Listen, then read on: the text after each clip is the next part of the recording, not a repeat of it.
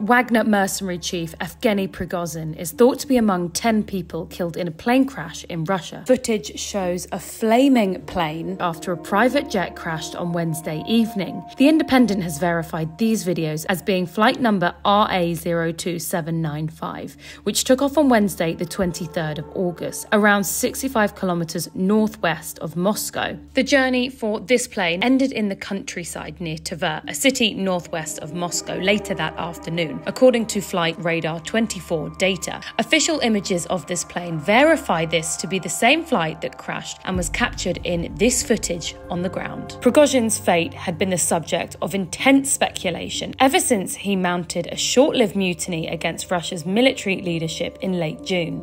Well, despite the Wagner private military previously fighting alongside Russia's state army in Ukraine, the Kremlin said that Prigozhin, the founder, would be exiled to Belarus.